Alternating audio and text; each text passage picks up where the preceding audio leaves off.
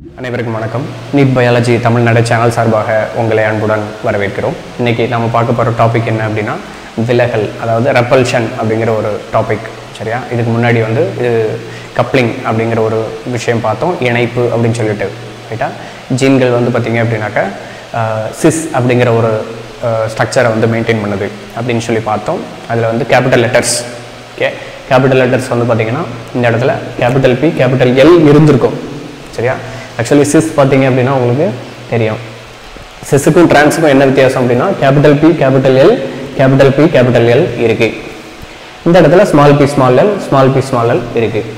சரியா? இதுக்கு நடுவில் நடக்கக்கூடிய கிராஸ். சரியா? அதுக்கு நடுவில் நடக்கக்கூடிய கிராஸ், அதாவது பர்பிள் ஃப்ளவரையும் லாங் போலரையும் கொண்ட பிளான்ட் ஆனது ரெட் ஃப்ளவரையும் ரவுண்ட் போலரையும் கொண்ட தாவரத்தோட கலப்பினம் செய்யப்படுகிறது. அப்போ பேரண்ட் யாரு? Purple flower long bowler. அதனுடைய ஜீனோடைப்பு capital P capital L capital P capital L ஞாபகம் வச்சுக்கோங்க. அதே போல் ரெட் ஃப்ளவர் எடுத்துக்கிட்டீங்க, ரெட் ஃப்ளவர் ரவுண்ட் போலன் எடுத்துக்கிட்டீங்க அப்படின்னா அதனுடைய genotype capital P small p small l ஞாபகம் வச்சுக்கோங்க. சரியா? இது ஹோமோசைகஸ் கண்டிஷனில் இருக்குது. ரைட்டா? ஹோமோசைகஸ் கண்டிஷனில் இருக்குது. இருந்தால் அதுக்கு பேர் சிஸ். சரியா? இதுவே ஹெட்ரோசைகஸ் கண்டிஷனில் இருந்துச்சுன்னு வச்சுக்கோங்க. ஓகே, இதுக்கு முன்னாடி சிஸ்ஸில் பார்த்த ஃபேமிலி இது பிளான்ட்டினுடைய பேரண்ட் பிளான்ட்டினுடைய கேரக்டர் என்னது? Purple flower. சரியா? பர்பிள் ஃப்ளவர் லாங் போலன் அப்படின்னு பார்த்தோம். இங்கே பாருங்க, பர்பிள் ஃப்ளவர் ரவுண்ட் போலன். அதே போல் ரெட் ஃப்ளவர் லாங் போலன் அப்படின்னு மாறி இருக்கு. அதாவது கேபிட்டல் P ஸ்மால் l.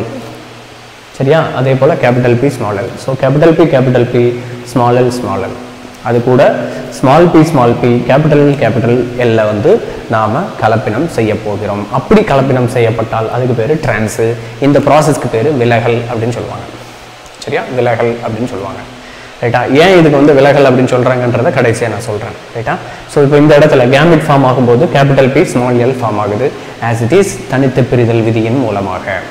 சரியா? தனித்து பிரிதல் விதி அப்படிங்கிறது மியாசிஸ் டிவிஷனில் டிப்ளாய்டு ஹாப்ளாய்டாக மாறும் அப்படின்னு நம்ம படிச்சிருப்போம்ல, அதுதான் தனித்து பிரிதல் விதி. நீங்கள் தனித்து பிரிதல் விதி அப்படின்னு கேட்டால் டிப்ளாய்டு ஹாப்ளாய்டுலாம் எக்ஸாம்பிள் எழுதிட்டு இருக்கக்கூடாது. அந்த இடத்துல நீங்கள் தனித்து பிரிதல் விதி அப்படின்னா குரோமோசோம்களானது கேமெட்டுகளை உருவாக்கும் பொழுது இணைகளாக இருந்தவை அத்தனையும் தனித்தனி கேமெட்டுகளுக்குள் செல்கிறது அப்படின்னு எழுதணும். அதான் தனித்து பிரிதல் விதி. சரியா? அதே போல் ஸ்மால் p கேபிட்டல் L இந்த இடத்துல இருக்கக்கூடிய கேமெட்டுகள் இது சேரும்போது capital P small p capital L இது ஃபார்ம் ஆகுது. இப்படி ஃபார்ம் ஆகும்போது purple flower long pollen form ஆகுது.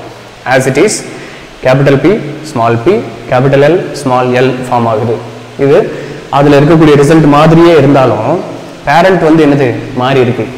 புரியுதா? ரைட்டா? எதில் இருக்கிற மாதிரி? சிஸ். சரியா? இணைப்பு அப்படின்னு சொல்லிட்டு ஒன்று பார்த்தோம்ல, அதில் இருக்கக்கூடிய ரிசல்ட்டும் F1 தலைமுறையில் அதில் இருக்கக்கூடிய ரிசல்ட்டும் இதில் இருக்கக்கூடிய ரிசல்ட்டும் சேம் தான். எப்படி? இந்த இடத்துல பாருங்க, பர்பிள் ஃப்ளவர் லாங் போலன். சரியா? பார்க்கறதுக்கு ஒரே மாதிரியாக இருந்தாலும் டிஃபரன்ஸ் என்ன அப்படிங்கிறது கொஞ்சம் நேரம் கழிச்சு தான் நமக்கு தெரியும். ரைட்டா? என்ன அப்படின்னு பார்த்தீங்கன்னா F1 ஜென்ரேஷனை திரும்ப இந்த மாதிரி ஃபார்ம் பண்ணிடுச்சு. இப்படி ஃபார்ம் ஆனதுக்கப்புறம் வழக்கமாக இருபண்பு சோதனை கலப்பில் என்ன பண்ணுவோம்? F1 ஹைபிரிட்ல ஃபார்ம் ஆன அந்த விஷயம் இருக்கு இல்லையா? F1 ஹைபிரிட்ல ஃபார்ம் ஆன அந்த தலைமுறை, அந்த உயிரினம் இருக்குல்ல, அதை ரிசெசிவ் பேரண்ட் கூட ஃபியூஸ் பண்ணுவாங்க. இது ரெண்டுமே கிடையாது. சரியா? Recessive parent, homozygous recessive parent கூட அதை ஃபியூஸ் பண்ணணும். அதை கலப்புருத்தம் செய்ய வேண்டும். சரியா? அதை எப்படி செய்கிறாங்க? இங்கே பாருங்க. சரியா? இது இருக்கு இல்லையா? இது F1 ஹைபிரிட்ல ஃபார்ம் ஆனது. Capital P small p capital L small l இது ஃபார்ம் ஆகிருக்கு. இதை சோதனை கலப்பு அப்படின்னா ஹோமோசைகஸ் ரிசெசிவ் பேரண்ட் கூட அதை ஃபியூஸ் பண்ணணும். கரெக்டாக? ஸோ அந்த மாதிரி ஃபியூஸ் பண்ணி இதை எடுத்திருக்காங்க. சரியா? இப்போ அங்கே ரிசல்ட்டுக்கும் இங்கே ரிசல்ட்டுக்கும் மாறுபாடு என்ன அப்படின்னா, அந்த இடத்துல பர்பிள் லாங். சரியா? பர்பிள் லாங்கு பேரண்ட்டாக இருந்துச்சு, ரெட் ரவுண்டு பேரண்ட்டாக இருந்துச்சு. அதனால இது ஜாஸ்தியாக வந்துச்சு. இந்த இடத்துல 44 வந்துச்சு, இந்த இடத்துல 44 வந்துச்சு. இங்கே பேரண்ட் எதுன்னு பாருங்க, பர்பிள் ஃப்ளவரும் ரவுண்ட் போலணும், ரெட் ஃப்ளவரும் லாங் போலணும். அப்படி இருக்கும்போது உங்களுக்கு அந்த பேரண்டினுடைய character purple round red long, இந்த பேரண்டினுடைய கேரக்டர் இதுதானே பேரண்டோட கேரக்டரு. ஸோ அப்போ அந்த கேரக்டர் ஜாஸ்தியாக வந்திருக்கு. சரியா? இப்படி வரும் பொழுது இந்த இடத்துல இருக்கக்கூடிய ஜீன்கள் சற்று விலகி சென்றிருக்கிறது. விலகினா என்ன அர்த்தம்? ஆக்சுவலாக இங்கே பாருங்கள், இந்த இடத்துல கேபிட்டல் பி இருக்குது, ஸ்மால் எல் இருக்குது. சரியா? இந்த இடத்துல ஸ்மால் பி இருக்குது, கேபிட்டல் எல் இருக்குது. கிராசிங் ஓவர் நடக்கும் பொழுது அது பிரிஞ்சிருக்கிறது அப்படின்னு அர்த்தம். கிராசிங் ஓவர் அப்படின்னா என்ன அப்படிங்கிறத நான் பின்னாடி சொல்கிறேன். அது தனியாக வீடியோ இருக்குது, அதை நீங்கள் பார்த்து தெரிஞ்சுக்கோங்க. அந்த கிராசிங் ஓவர் நடக்கும் பொழுது அதில் இருக்கக்கூடிய டாமினன்ட் அண்ட் ரிசசிவ் அலீல்கள் வந்து விலகி சென்றிருக்கிறது. அப்படி விலகி செல்றதன் மூலமாக இந்த இடத்துல பேரண்டல் கேரக்டர் அதிகமான அளவு வர்றதுக்கு அது ஹெல்ப் பண்ணுது. விலகல் அப்படிங்கிற ஒரு விஷயம் பேரண்டினுடைய கேரக்டர் அடுத்த தலைமுறைக்கு முக்கால்வாசி வருவதற்கு உதவி செய்கிறது, அதிகமான அளவு வர்றதற்கு உதவி செய்கிறது. அப்படிங்கிறதுக்காக தான் இதுக்கு பேர் விலகல் அப்படின்னு பேர் வச்சிருக்கிறாங்க. சரியா? அப்போ சிஸ் டிரான்ஸ் அப்படிங்கிறத நல்லா ஞாபகம் வச்சுக்கோங்க. அதுக்குன்னு தனியாக டயக்ராம் வந்து இதுக்குன்னு தனியாக டயக்ராமே கொடுத்துருக்காங்க உங்களுடைய ஸ்டேட் போர்ட் புக்கில், அதை நீங்கள் படித்து பாருங்கள். சரிங்களா?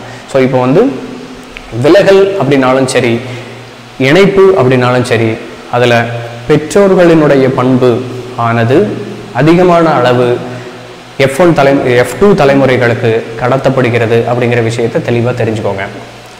அதே போல ஜீன்கள் இணைக்கப்பட்டிருந்தால் அது சார்பின்றி ஒதுங்குதல் விதிக்கு உட்படாது. சரியா? இணைந்த ஜீன்கள் இருக்கு இல்லையா, அல்லது பிணைந்த ஜீன்கள் அப்படி தான் சொல்லணும்.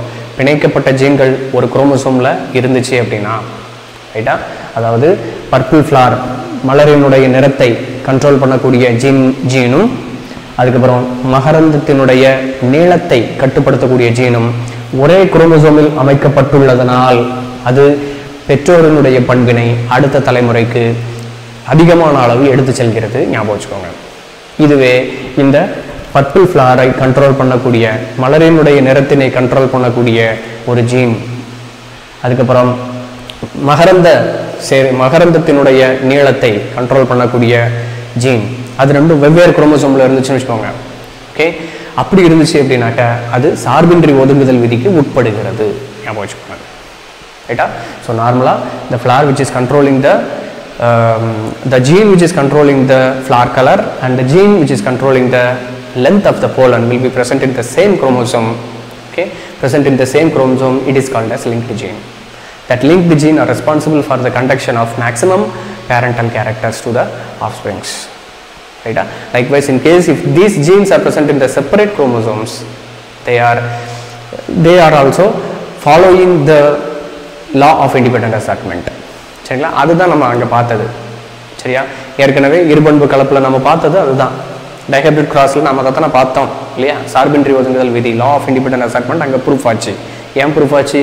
குரோமோசோம்ஸ் வந்து, அதாவது jeans which are controlling the round and yellow அப்படிங்கிற விஷயத்தை கண்ட்ரோல் பண்ணக்கூடிய ஜீன் வந்து வெவ்வேறு குரோமோசோமில் இருந்ததுனால அது லா ஆஃப் இண்டிபெண்டன்ட் அசார்ட்மெண்ட்டுக்கு உள்ள வந்துச்சு. ஆனால் இது வரலை.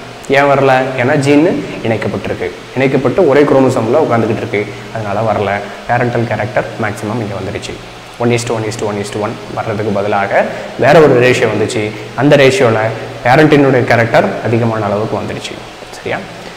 மேலும் பல தகவல்களை தெரிந்து கொள்வதற்கு நீட் பயாலஜி தமிழ்நாடு சேனலை சப்ஸ்கிரைப் பண்ணுங்கள். எங்களோடு எப்பொழுதும் இணைந்திருங்கள். குறைகளை எங்களிடம் சொல்லுங்கள், நிறைகளை நண்பர்களிடம் சொல்லுங்கள். நன்றி, வணக்கம்.